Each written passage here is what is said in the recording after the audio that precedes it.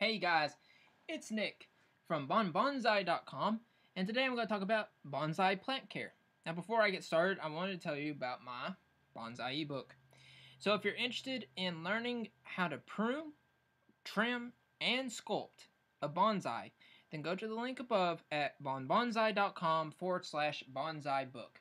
Moving on to the topic of today, bonsai plants are very similar to bonsai trees, insofar as you give them a lot of care and attention and you keep them healthy, and you'll get a beautiful miniature plant in return.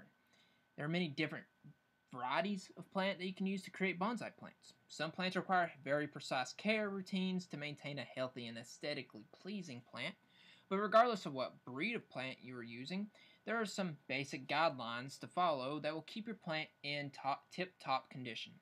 All of these tips will be very dependent on the type of plant you buy, but these are meant as rough guides only. So the first is temperature. Indoor bonsai plants will need protection from the elements during cold weather because many of them are tropical or subtropical plants. The most effective form of protection is bringing them indoors.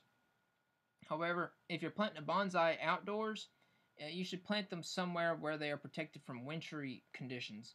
Alternatively, it does plant a lot of good if you plant them out, if you put them out for some warm weather when the risk of frost is gone completely. The humidity indoors can cause dehydration of bonsai plants, which is the biggest killer of these timid plants. Second's watering. It's important to water bonsai early in the day before the temperature lowers in the evening. The type of plant you have will determine the watering regime you need to undertake. How much moisture the plant needs is extremely important, and should always water the soil as thoroughly as possible to ensure that all the roots get a good watering. The third is light. Because the sun is at its brightest and strongest between the hours of 11 a.m. and 2 p.m., you should try as far as possible to keep your bonsai out of the sunlight between these hours. It's also important to remember that electrical items around the house give a very humid heat. They can damage not only the leaves of your bonsai, but can also dehydrate your plants or trees and eventually kill them.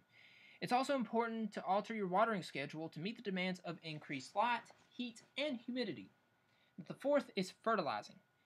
You can also fertilize or use fertilizers to help the growth of your bonsai, but it's best to use mild ones that only contain trace elements. Trees are usually fed during the growing season to help with their growth and shouldn't be used in plants or trees during dormant growth seasons. Well, that's all for today. Check the link above, and I'm going to be making dozens of more videos. So I'll see you in the next one.